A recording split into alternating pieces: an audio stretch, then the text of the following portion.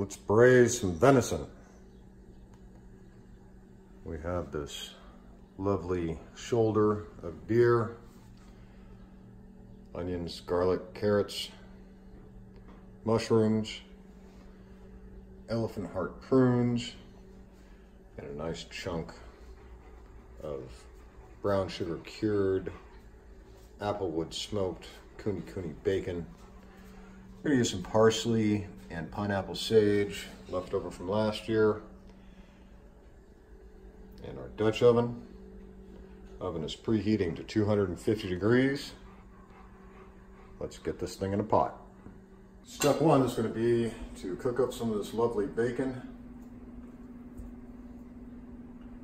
And we're going to use the drippings that render from this bacon as the oil in which we will brown our joint of meat.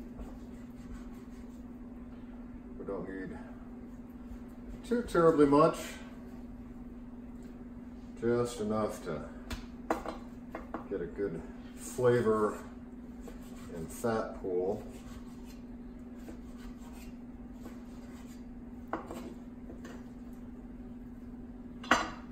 Turn our Dutch oven on to about medium high and let that render. Once the fat starts dripping out of the bacon, I like to turn the heat down pretty close to low and get all of the fat out of this bacon that we can without burning anything. Just move around occasionally. Let it all get nice and evenly browned. Then we'll pull the bacon pieces out and put that big chunk of deer meat in. That ought to do it. So we'll pull all the bacon out, transfer it to this bowl, where basically everything is going to wait for the final braise assembly. If only you could smell this bacon. Okay, there we go. We're going to bring the heat up to about medium, like so. We want this to be hot enough to get a good caramelization on all the sides of our roast, but I don't want it so hot that we're going to have burn bits in the fat, because once that roast comes out, we'll saute all this good stuff. Also going to use some beef demi-glaze and some red wine, about a cup of that, 2 cups of the stock, and this is of course my own not for human consumption brand beef broth, which says this product is not produced in accordance with any government laws or regulations. Therefore, it must be labeled not for human consumption. It was, however, crafted with the greatest care, using the finest ingredients, and processed using best practices. We eat it and love it, but it's up to you, because you're not an idiot, right? We're hot, just a little smoky.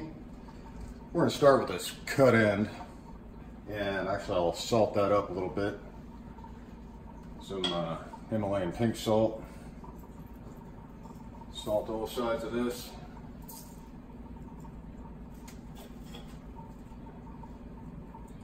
About like so. And in we go. And we'll just let that sit there. And when we are pretty sure it's got a nice brown crust on that side, we'll flip it. While our venison browns, we'll go ahead and prepare these vegetables. We're going to want fairly large chunks for this braise, and we'll probably strain these out and use the sauce, reserving of course the mushrooms.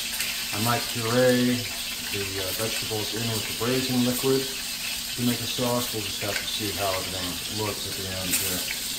Starting with the onions, just real chunky, about 1-inch pieces. Splitting them down, cutting into thirds. probably good there. This is actually a clove of garlic that grew in the garden from some garlic left from last year. So it's basically one big clove, which is kind of nice. Got a little bit of a bruise on that side. We'll take off, and we'll just go ahead and split and slice this about like so.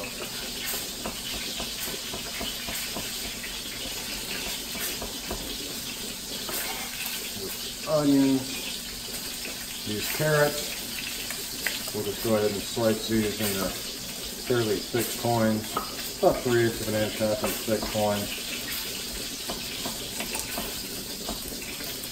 How about that? Purple carrot.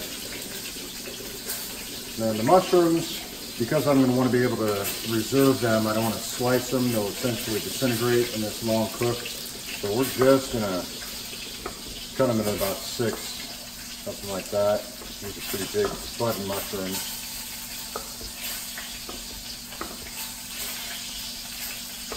About like yay. And I'll probably pull these right at the end. Set them aside, puree the sauce, and then add them back, and we'll essentially have like a mushroom gravy without any flour, using all of this vegetable matter and our prunes as the thickening agent. So this will end up being gluten-free. All right, let's check what's going on over here. Show you what it looks like on the bottom side of this roast.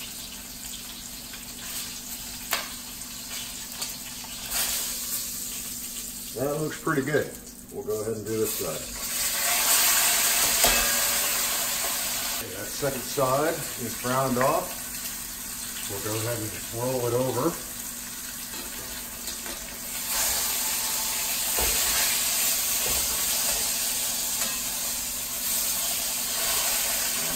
So,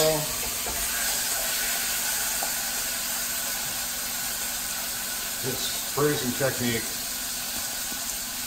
with game meat is one of the most nutritious things you can do.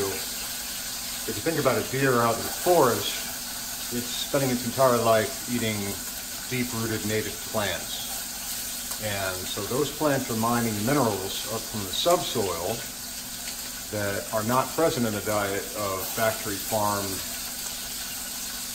concentrated feed operation meat, because what they're eating is an annual crop of genetically modified grain.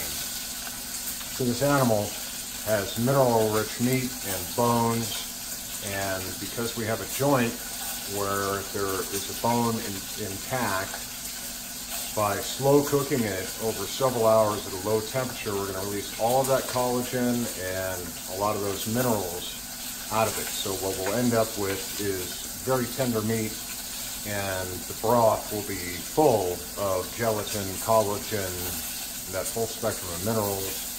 And so this is great for joint health, skin health, hair health, things like that. Anti-inflammatory effect as well. So really, eating wild game prepared in this way is one of the better things you can do for yourself. Browning the final side, you can see all that delicious marrow and that bone on top there. And what we're going to do is we're going to go ahead and pull this out, put it with the bacon, and then we will add the mushrooms and saute those. They'll pull up a lot of the bacon drippings actually into them, and then we'll pull them out, saute the onions and carrots, and then that will be the last step before we add everything for the braise. So we'll go ahead and move our roast over here.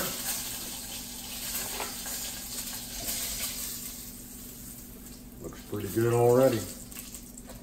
That goes there. Mushrooms in.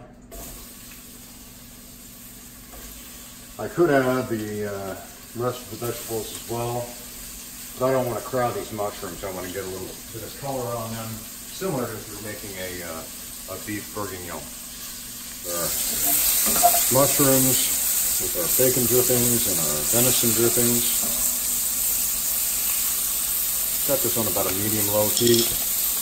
And I'm basically just going to let them sit there, get a little color, toss them around, and we'll put them in this bowl with the bacon and the deer meat.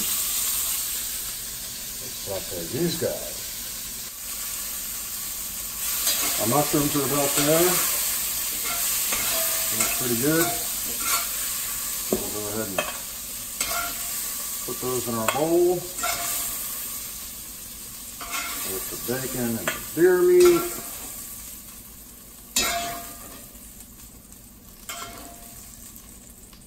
And as you can see, the mushrooms absorb almost all of that bacon fat, but there's still enough in the bottom of the pan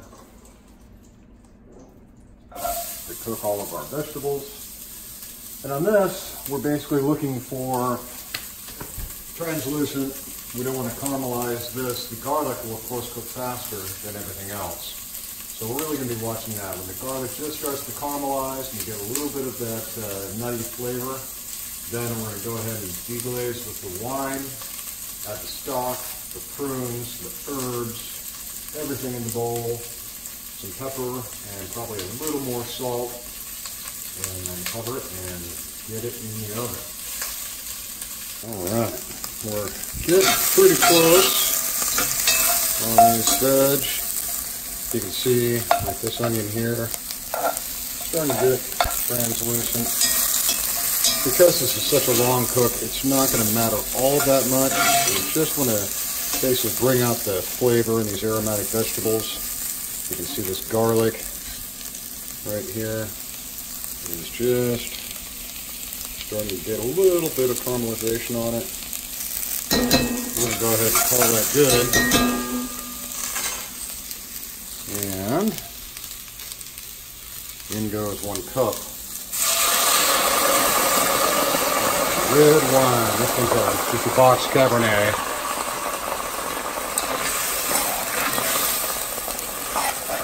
So by deglazing, we're releasing any bits of flavor that are stuck on the pan. And that goes like so. We'll add elephant heart plums for a little bit of sweetness. This pineapple sage. Yeah, about like that. And then some parsley.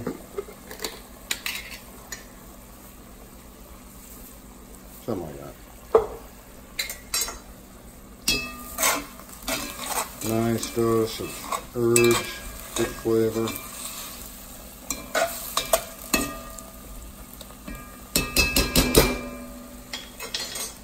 Then a little bit of this beef stock. Okay, 2 cups of it. You can see the gelatin present in that beef stock. The way I make this is I roast beef bones, and we take a skewer in for processing. I make sure I get all the bones back. And then roast those at 425 for a couple of hours, and then slow cook them in an electric roasting pan for 24 hours with carrots, onions, celery, red wine, herbs, and such.